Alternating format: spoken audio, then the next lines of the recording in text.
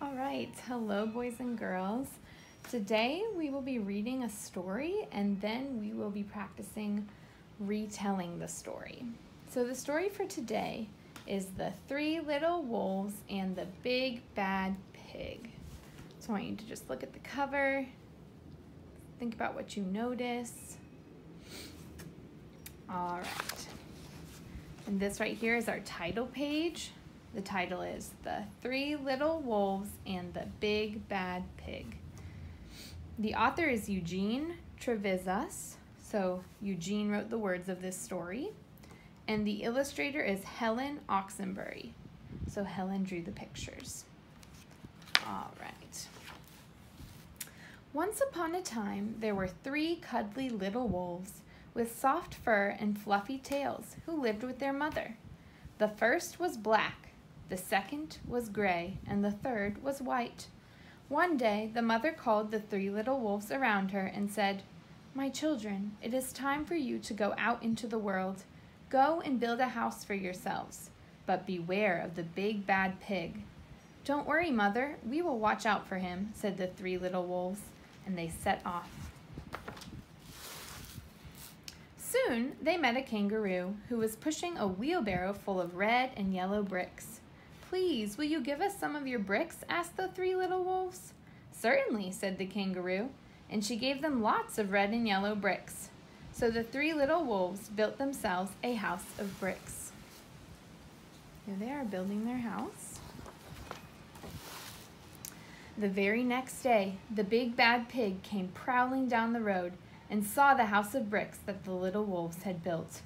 The three little wolves were playing croquet in the garden. When they saw the big bad pig coming, they ran inside the house and locked the door.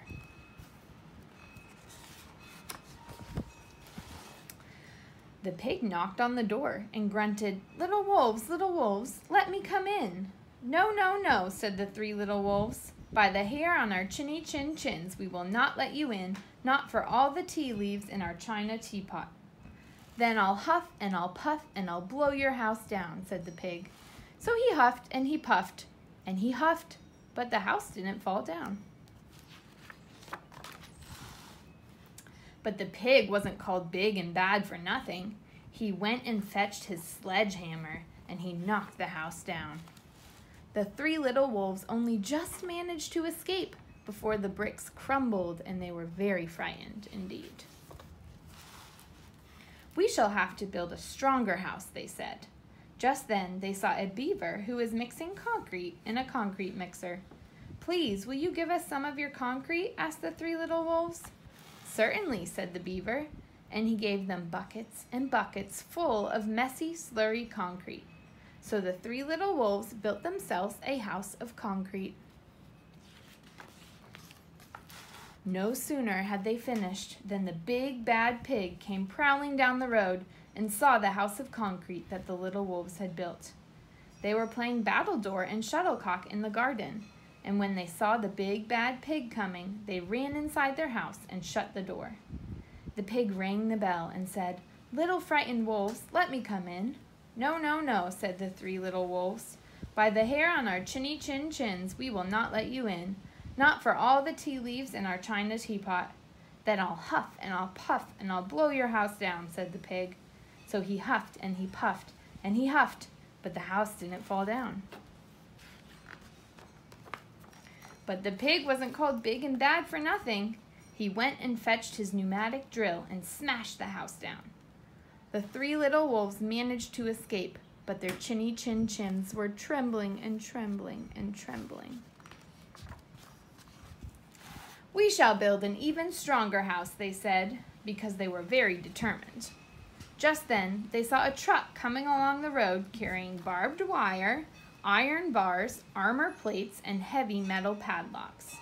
"Please, will you give us some of your barbed wire, a few iron bars and armor plates, and some heavy metal padlocks?" they said to the rhinoceros who was driving the truck. "Sure," said the rhinoceros, and he gave them plenty of barbed wire, iron bars, armor plates, and heavy metal padlocks. He also gave them some plexiglass and some reinforced steel chains, because he was a generous and kind-hearted rhinoceros. So the three little wolves built themselves an extremely strong house. It was the strongest, securest house one could possibly imagine. They felt absolutely safe. The next day, the big bad pig came prowling along the road as usual. The three little wolves were playing hopscotch in the garden. When they saw the big bad pig coming, they ran inside their house, bolted the door, and locked all the 37 padlocks. The pig dialed the video entrance phone and said, "Little frightened wolves with the trembling chins, let me come in." "No, no, no," said the little wolves. "By the hair on our chinny chin chins, we will not let you in, not for all the tea leaves in our china teapot." "Then I'll huff and I'll puff and I'll blow your house down," said the pig. So he huffed and he puffed and he puffed and he huffed, but the house didn't fall down. But the pig wasn't called big and bad for nothing. He brought some dynamite, laid it against the house, and lit the fuse, and the house blew up. The three little wolves just managed to escape with their fluffy tails scorched.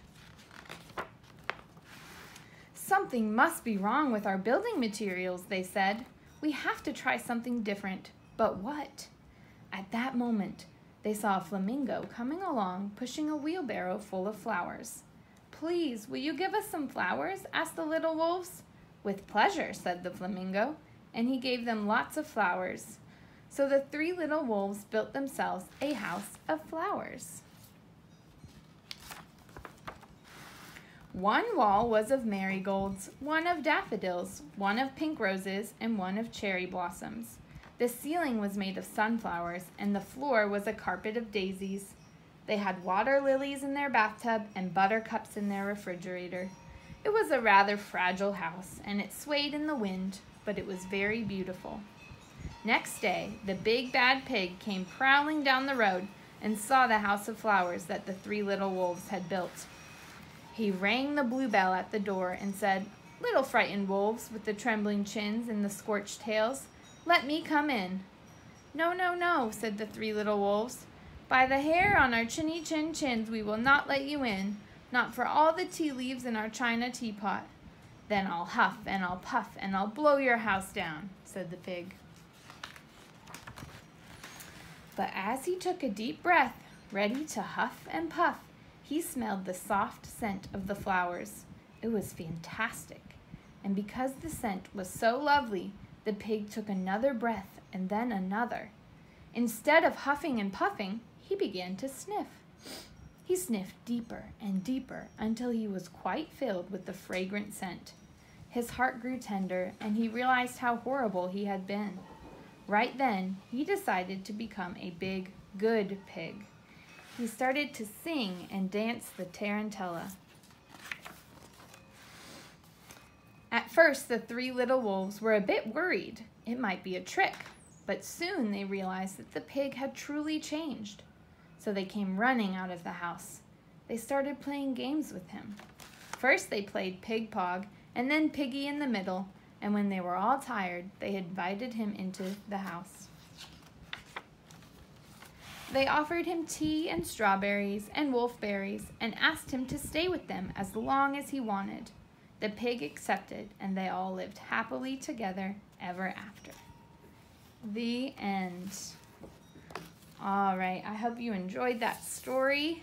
It's kind of a silly one. It's like the opposite of the three little pigs and the big bad wolf. So now we are going to practice our retelling skills. So I hope you are listening closely to the story so you can answer these questions. So the first question, I want you to think about who the characters, I wrote here, number 1, characters. Think about who the characters in this story were.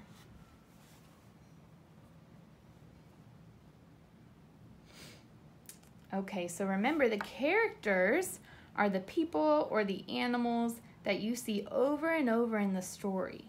So the characters in this story are the three little wolves and the pig.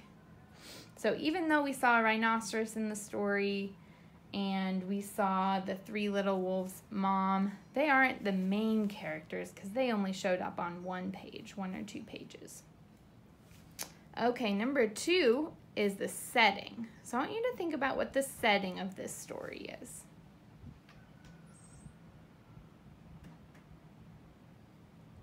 Okay, so the setting for this story is kind of all over. It kind of took place in lots of different places outside and the different places where the wolves built their houses. Okay, number 3, I want you to think about what happened in the beginning of our story. What happened in the beginning of our story?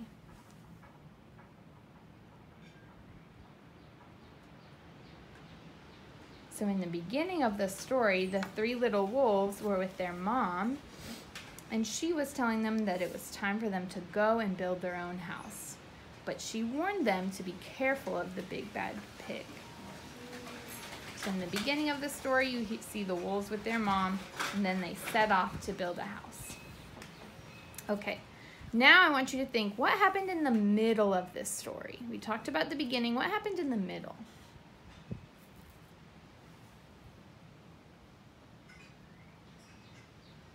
So in the middle of this story, we see the 3 little wolves building their different houses. So the first one they built was made of brick, and then they built a house made of concrete, and then they built a house made of barbed wire and iron and metal, and then they built a house made of flowers. So in the middle of our story, we see the wolves building different houses, and every time the pig destroys their house.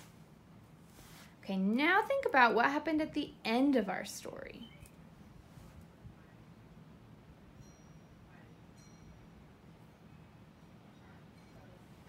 So at the end of our story, we see that the pig does not destroy the flower house. Instead, the pig becomes friends with them. All right, and the last thing I want you to think about, this says heart of the story.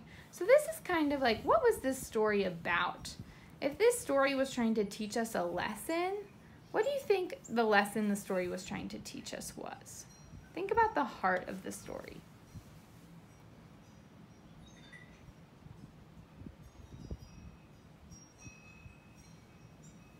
So I think the heart of this story was when the big bad pig decided to become the big good pig. And I think it's teaching us that some people make bad choices, like the pig was making bad choices when he was destroying the wolves' houses. But every person, even if it's a pig or an animal in this case, can make good choices. So just because someone makes bad choices, it doesn't mean that they will always make bad choices. They can turn around and make a good choice. And the 3 little wolves became friends with him. So even if someone's making bad choices, it doesn't mean that we stop being their friend. We still want to be nice and kind to them. All right, so I want you all to continue to be practicing your retelling of stories when you hear a story. Maybe you have a story read to you online. I want you to try retelling the story to make sure you really understood it. So remember to be thinking about the characters, the setting, what happened at the beginning of the story, what happened at the middle of the story, what happened at the end of the story, and what was the story trying to teach you? What was it mostly about? All right, I hope you all enjoyed this.